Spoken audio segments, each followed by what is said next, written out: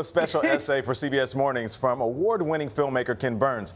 It was made with his digital website. Burns' new, long-awaited project on boxing icon Muhammad Ali is set to debut this weekend. The four-part documentary series looks at Ali's life, career, and social impact. To understand Ali, Burns says we need to go back further, back into history, to Jackie Robinson and his struggle for equality.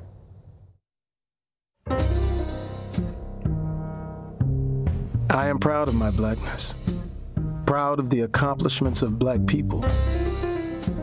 Think of me as the kind of Negro who comes to the conclusion that he isn't going to beg for anything, that he will be reasonable, but he damned well is tired of being patient. Jackie Robinson. When I made my series on baseball, I told people it was the sequel to our Civil War series, and they looked at me like I was nuts.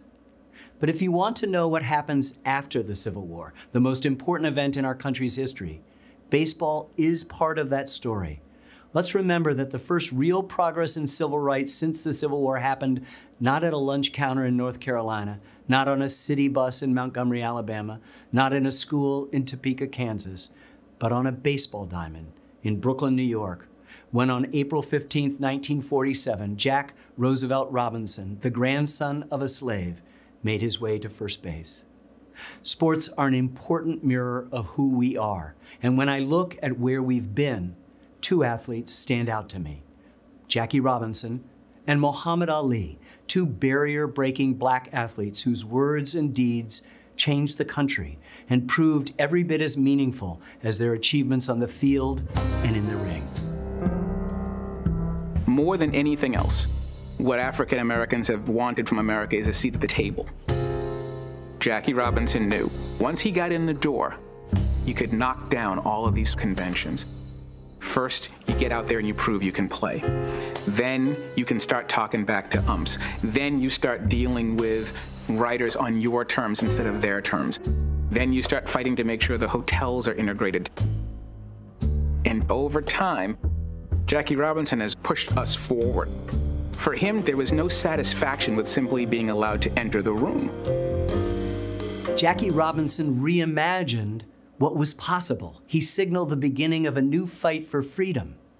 And 20 years later, heavyweight champion Muhammad Ali risked his career and freedom to do the same. He stood on the foundation Robinson had laid, and his refusal to compromise on his beliefs and his willingness to sacrifice everything for those beliefs was another step as athletes helped lead the fight for justice.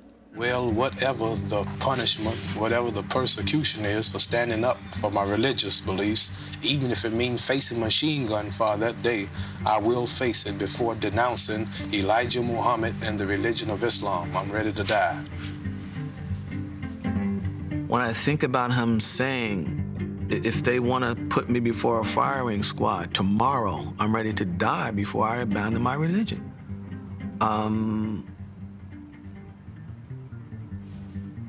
That's it. You can't teach that kind of thing in lectures, in books. That kind of thing has to be modeled. And models turn into traditions. And traditions provide people with the mechanical memory to do the right thing. The force of Robinson and Ali's examples resonates as deeply in our current moment as it did in theirs. Once again, we see athletes expanding on the tradition of meaningful protest set by these pioneering figures. In my films, I always look to explore subjects that reveal something telling and crucial about the American story. And for me, sports can serve as a kind of X-ray of the health of the United States.